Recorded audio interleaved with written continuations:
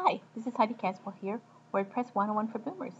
And we've been going over some tutorials for Weaver, and on the header, we're going to do a little bit more on the header, and then we're going to go on into the changing these sidebars. And this is these things right here, not the sidebars, but the background image. Here's the site that we were looking on. And if you don't have a graphics program, but you have a picture you want to cut and put in there, you can actually do it by just going in here and just choose a file. And I would choose like a file that is one of yours, not one of these free ones that are showing up here loaded in with my windows. I'm just using this as an example.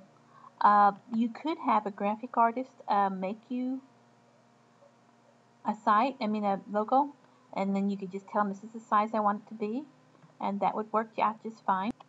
And then if you don't have one, or you don't have the money to have a special one made, just use the ones that's existing there with the theme, and then you can change it later. Now, right here, if you don't have a graphic editor, this can actually crop an image, and this is the part that will show. And I actually kind of like that right there. So I'm just going to go ahead and just go on down and hit crop and publish.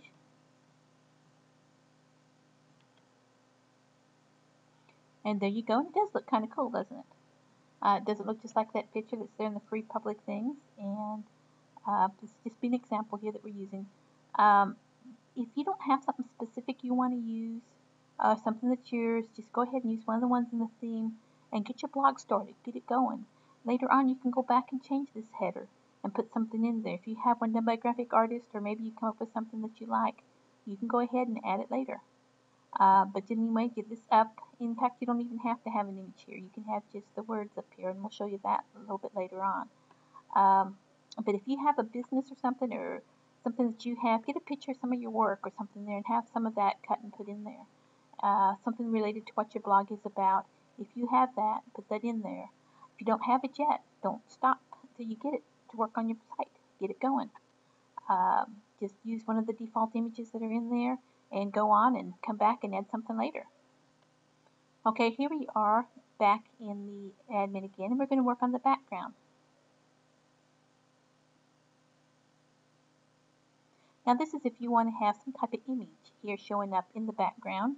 You're going to do the same thing. You're going to choose a file. None of these are going to really work for what I'm wanting to use. Let me go ahead and find a different picture. Okay, here's one that I'm going to upload.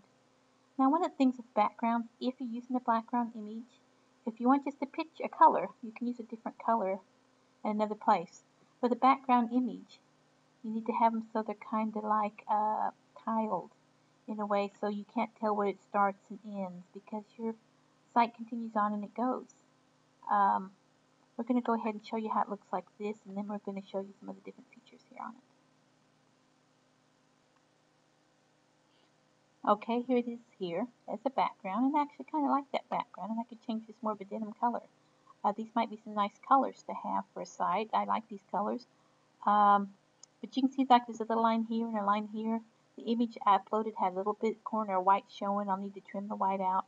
And then I can do something with that so I don't have those lines show up so much. If I want, I can play with my denim background image some more and make that a little nicer. Anyway, I'm going to link to a tutorial on making tileable background images. And I can put that on there. But anyway, this is how you add an image to the background. And usually you want something that's kind of textures. Let me show you what it looks like with a bigger picture. Okay, this is just an image here. It has not been tiled or anything else. This doesn't usually make the best background. It's better to have some type of texture or something like a clothy looking thing. It doesn't have to be cloth, but some type of a texture thing. And here is what it looks like, and you can tell that's not the best way. Now there's some other features and things you can put on here. You can have no repeats, and that way it just shows once and then nothing else shows up. Or you can have it just tile going horizontally across, and then you could put some other color that goes down below it. That would be another way to do it. Okay, right here it just tiled across the top, and then I have the black for the background image. I'll see what it looks like.